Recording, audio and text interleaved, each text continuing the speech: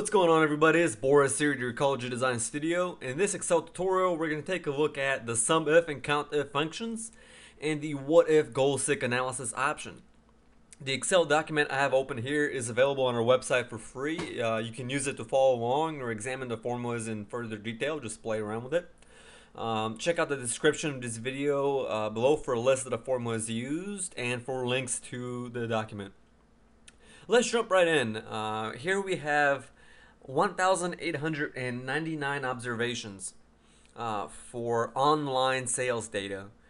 We have several sales employees, the date of each transaction, the item sold, the number of units sold, the value of the transaction in dollars, and the region of the customer who purchased the items.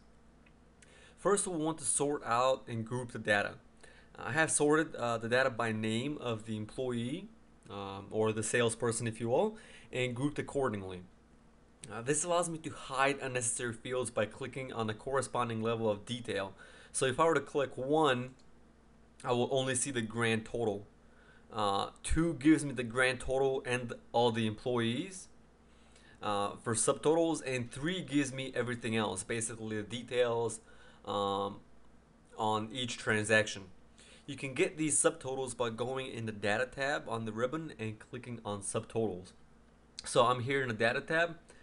You can group each individual category, and you can do your subtotals by clicking on Subtotals here once you have grouped everything by name. There is another way to achieve this by using the SUMIF function. On the second tab of this Excel workbook, on our second worksheet, I have 2 tables, both identical but obtained through different methods. The one on the left is obtained using SUMIF, and the formula is as follows.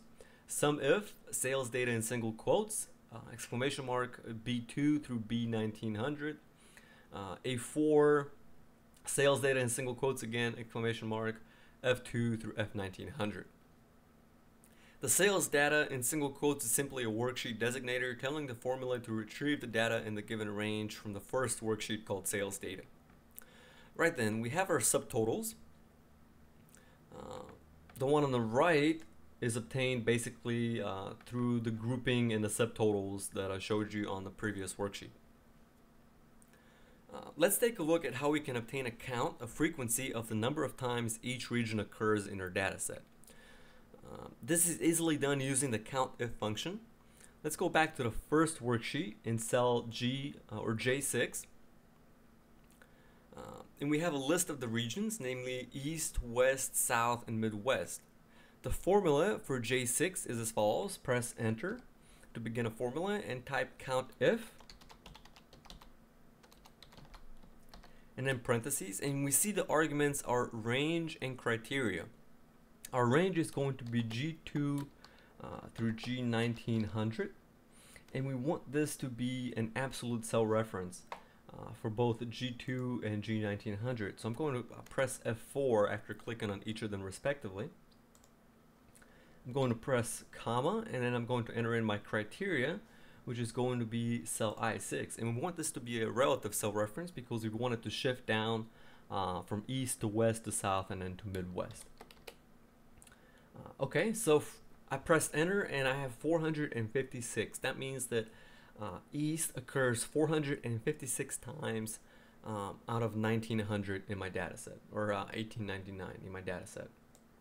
I'm going to use the fill handle on the bottom right, and I'm going to click, press the left mouse button and hold it, and then I'm going to drag all the way down to Midwest. And now I have my results for the Countif function. As you can see, the cell in column I has been shifted from I6 to I7 to I8 and to I9 respectively, so East all the way down to Midwest. And the results are 456, 490, 521, and 424. We now have a solid count, and you can see the results on this worksheet with several hundred occurrences for each region. This would be a long and frustrating task if done manually. So in this instance, Countif saves us time, effort, and money, and also prevents errors, calculation errors from occurring. Let's move on to Goalseek, another very useful tool.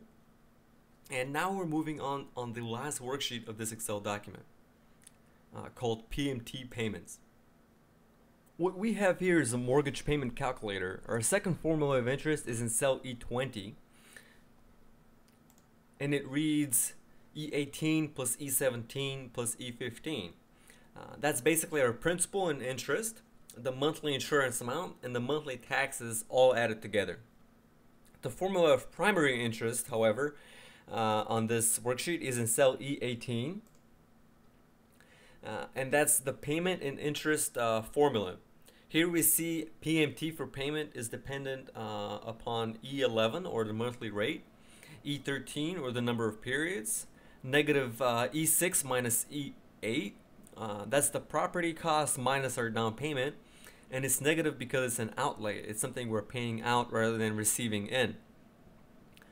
This is useful in and of itself because using this worksheet we can easily determine what our expected monthly and annual mortgage payments will be, and we can calculate different payment options very fast, taking into account varying interest rates, down payment options, different number of periods, and so on.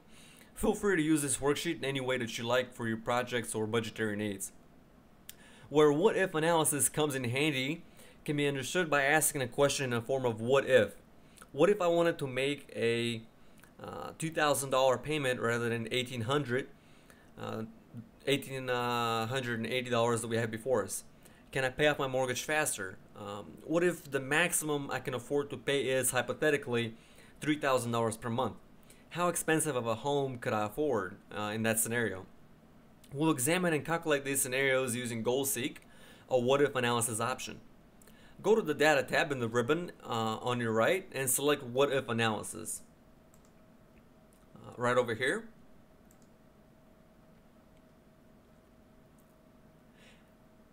And then select Goalseek. There are three options available: set cell, to value, and by changing cell. Basically, this is saying set this specific cell to this specific or specified value by changing this cell. We're going to need all three options filled out properly. Let's take our first scenario. Say I want to make a $2,000 monthly principal and interest payment. Our set cell will be E18, and to value we're going to set it to 2,000 by changing specific cell the number of periods. So I'm going to click number of periods where it says 360, and I'm going to click OK. Alright, Goalseek has come up with a solution, and let's click OK and check out the results and see if they make sense. So our previous payment was about $1,400, and now we've changed it to 2,000. The original number of periods was 360. Now we have 195.33 periods, or let's just say 195 for simplicity. This makes logical sense because if we increase the number, if we increase the amount that we're paying out in principal and interest, then we're going to pay off the amount we owe at a faster rate. So we're going to have to make payments over a shorter time period. Alright, let's consider our second and last scenario. Suppose we can afford to make a payment of $3,000 per month. How expensive of a house can we afford? Select the Goalseek tool again and fill in the following. Click on What If, Goalseek, set cell, keep that to E18, to value, 3,000 by changing cell, the cell E5 or E6, our property cost, and then click OK. Alright, Goalseek has come up with a solution. As we can see, our monthly payment and annual payments have been adjusted accordingly, but so has our property cost. The previous property cost was much lower, and now we're being told that we can afford a home of $390,000. This makes sense. If we increase our principal and interest payment from $1,400 to $3,000 by changing the value of the property, we'll be able to afford a more expensive house, a more expensive property. And we're finally done. This brings us to the end of our tutorial, in which we've covered the SUMIF and Countif functions, groupings and subtotals, and what if Goalseek analysis. You can grab this Excel file off our website, and I hope this will help you in your future projects. If you have any questions, feel free to let me know in the comments below. Thanks for watching, folks, and I'll see you next time on our Ecology Designs production.